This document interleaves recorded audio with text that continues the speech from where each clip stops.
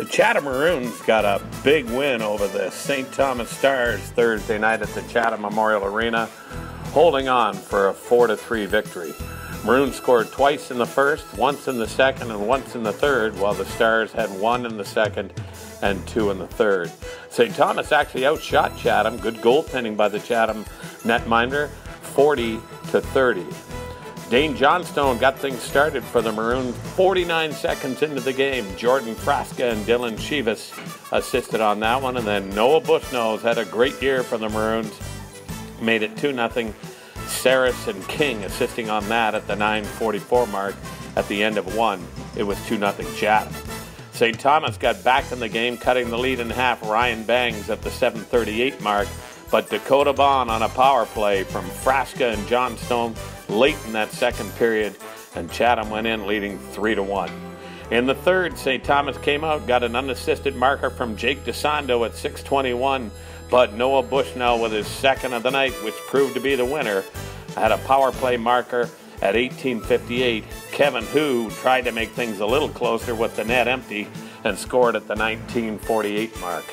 One of the promising things for the Maroons, their penalty killing was outstanding. They held St. Thomas off the score chart as the Stars were 0 for 5. Meanwhile, the Maroons were 2 for 2. A few penalties in the game. Chatham took, as we mentioned, 5, and St. Thomas only took 2. But Ryan Wagner was outstanding in the Chatham nets, turning aside 37 of the 40 shots. The Maroons look to continue their winning ways.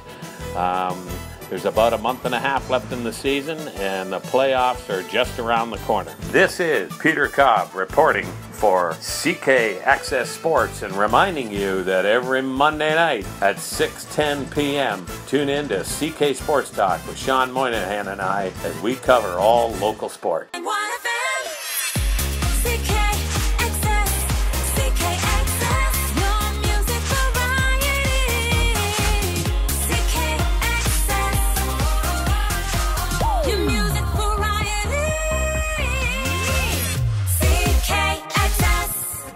Want more local sports content? The Chatham-Kent Sports Network has it all. Local sports news, highlights, interviews, scores, and more, all online at cksn.ca.